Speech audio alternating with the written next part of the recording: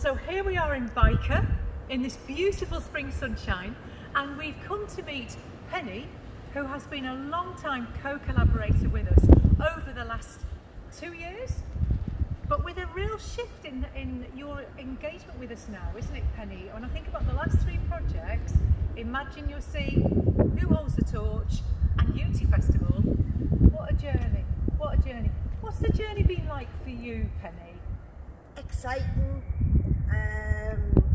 fun, you know, I've had such a laugh. It's been so good to sort of use different skills that I've got that, you know, I keep a little bit hidden that people don't know about. So not only am I a cook, but you know, I can do other things. But food's always the thing that's closest to my heart. All my background is food. That's all I do. I cook food, I do buffets, I do things like that, which is how I came to be involved in Skimstone in the first place.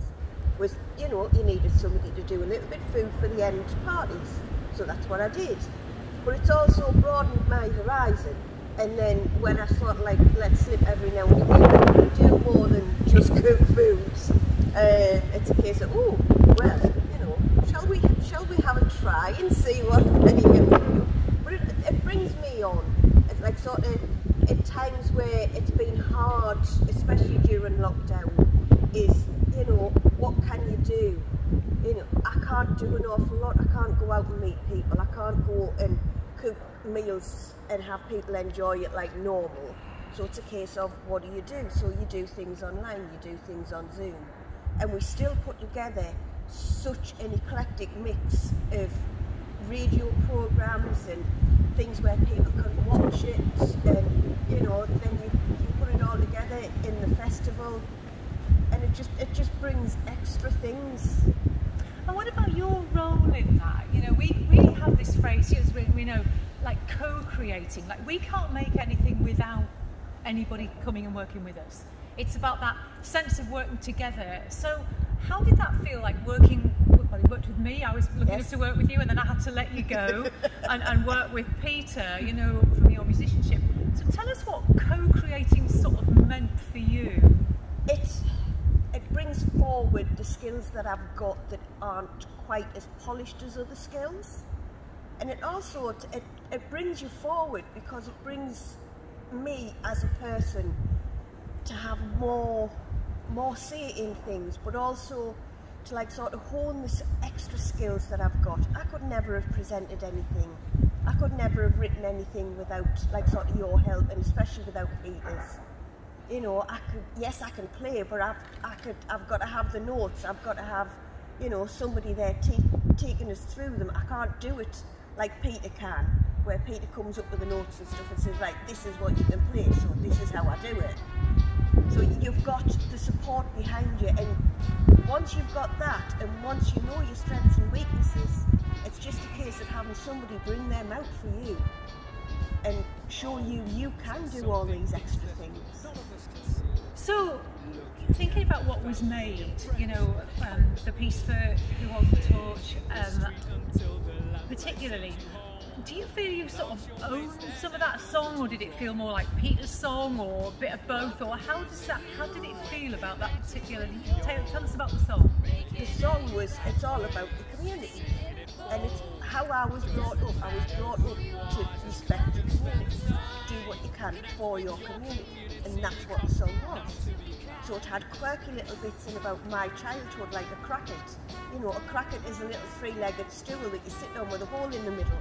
And it's what miners used to use down the pit, and it's made out of wood, so you've got no chance of sparking any metal or anything. So little things like that was put in, funny things that we would put in, like to make it rhyme and stuff like that. And you were part of that process? But, yeah, because we would sit and go through it all. You know, it was me and Peter, and we just sat there and worked at it. When it went out on radio, how did it feel? You know, great. I was thinking, oh, I've done that, and I'm saying to people, oh, I've done this song, you know, with Skimstone, and me and Peter sat and did this song, and we did this, and it was a case of, you know, it feels just so amazing, and it just boosts you up. So Finally, because obviously it works both ways, with the respect to the fact you've given your time and your energy when sometimes life can be hard or it can be exhausting and all the rest of it. Final question then is, not only did you create songs, but at the Unity Festival you co-presented a workshop. Can you just summarise what did that feel like for you?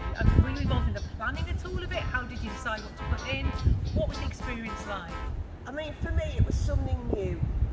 Yes, I've done workshops before, and yes, I've presented on workshops, but doing it online was new to me, and I'm still not a fan of online stuff. I'm of the age where, you know, I can't really get to grips with it. I'm not technically minded. Pots and pans, yes, I'm fine with, but, you know, computers and things like that's not my best thing. But it was one of them things where, you know, we did it, we still had a laugh. You know, what did you get people to do? We got people to cook. You know, I give, you know, Peter a cookery lesson just about how not to put too much salt in your foods. I hope he takes you up on that, Penny. And there was people from all over the world, you know, at your workshop with you both. What did that feel like? It just, again, amazing. It was, you don't realise how far that technology can reach these days, which is the good thing about it, but like I say, it's also the hard thing when, you know, you're not that technically minded. But, you know, to see people from different parts of the world into it is a good thing. So what advice would you give to people about working with Skimstone Arts? And you can be really honest, you know, we can be hard work, you know, a bit much, they're exhausting, I hope they do show you. But what would you say about the overall experience of working with Skimstone Arts and about us working with you as well? You're all mad. But gives you an idea. It's a funny kind of mad, but it's you nurture. You know, you see the potential in people, and because you can see the potential in people, you then nurture and you bring that potential out of people that people don't even think they've got. So it's like looking at somebody and thinking, that person could do this. You just need the little prod in the right direction.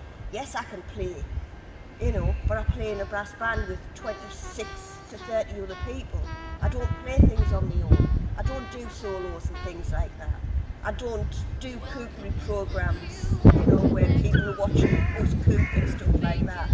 You know, I don't write songs. Yes, I've wrote one poem before on my own, but the rest of the stuff that we've done through Skimstone has always been somebody's there just in case you need it.